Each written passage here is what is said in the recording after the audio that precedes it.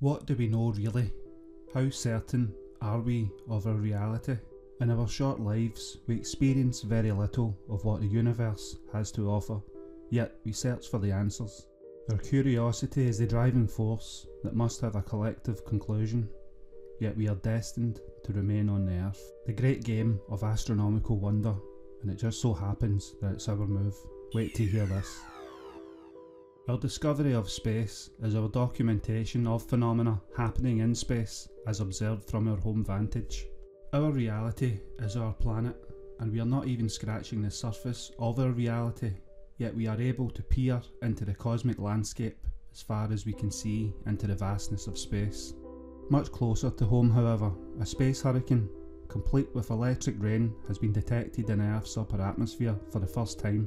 With the requisite plasma and magnetic fields needed for such storms present in the atmospheres of planets across the universe, with the researchers suggesting that this should be commonplace in the electric universe. The hurricanes, which we are most familiar with, form in Earth's lower atmosphere over warm bodies of water. As the warm moist air rises, it creates a pocket of low pressure near the ocean's surface, which in turn sucks in the surrounding air, generating strong winds and creating clouds that lead eventually to heavy rainfall. As a result, the inward rushing air is deflected on a circular path, forming the characteristic spiral shape of a tropical storm.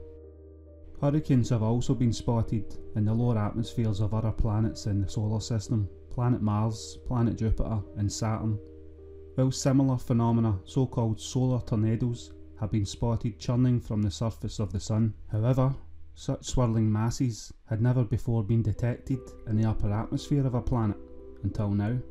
The space hurricane in question was recorded above the North Pole, some several hundred miles up into the ionosphere, detected back in August 2014 by 4 satellites in the US Defense Meteorological Satellite Program. However, it was only revealed in the data by recent retrospective analysis led by researchers from China's Shandong University. Using 3-dimensional magnetospheric modelling, the team was able to create an image of the phenomena, a swirling 600-mile wide funnel composed not of air, but plasma. It rotated around in an anti-clockwise direction, it sported multiple spiral arms, it had a cam eye at its centre, and it lasted for a duration of around 8 hours before gradually breaking down. Mike Lockwood, space scientist at Reading University, says that until now it was uncertain that the space plasma hurricanes even existed, so to prove this with such striking observations is absolutely incredible. Tropical storms are associated with huge amounts of energy, and these space hurricanes must be created by unusually large and rapid transfer of solar wind energy and charged particles into the Earth's upper atmosphere. Based on their model, the team believes that this phenomena formed as the result of interactions between incoming solar wind and the Earth's magnetic field. The hurricane actually appeared during a period of low solar and geomagnetic activity, with the interplanetary magnetic field pointing northward, and this suggested overwhelmingly that hurricanes may be frequently occurring phenomena in the atmospheres of both Earth and other planets in the solar system. What makes this particular event so spectacular and notable was its longevity.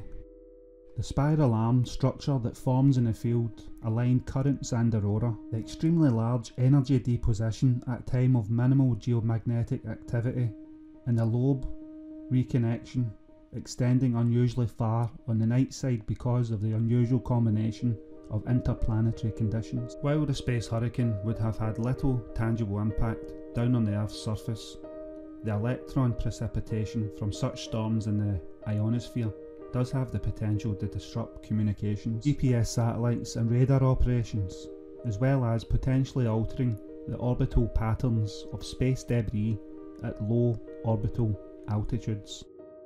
This, the researchers concluded, highlights the importance of continued and improved monitoring of space weather and our electrically charged universe.